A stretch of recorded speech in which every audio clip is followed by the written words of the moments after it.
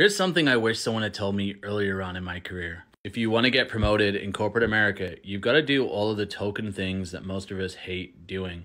Now, I'm more of a results person, so I don't really care where you work from, when you work from, as long as you're getting results, that's all that matters to me. But unfortunately, there's still a lot of old school mindsets in corporate America.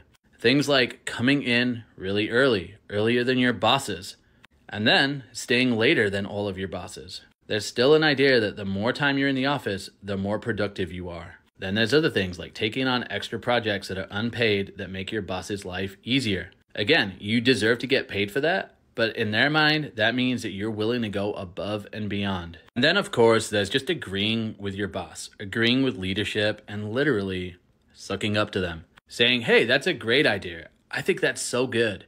And even better, if you can bring other people along to support the great culture, you're going to be seen as somebody who is ready for management. The worst thing you can do is kind of question things and maybe even suggest ideas and things that aren't going right. Sure, it sounds good to take initiative, but people really don't want that. They just want you to agree and go along with everything and not stand out.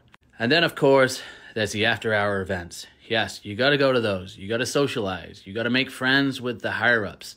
That way, when they talk about promotion, they know who you are. And that is the corporate game, everybody. So save this and share it, and hopefully that helps.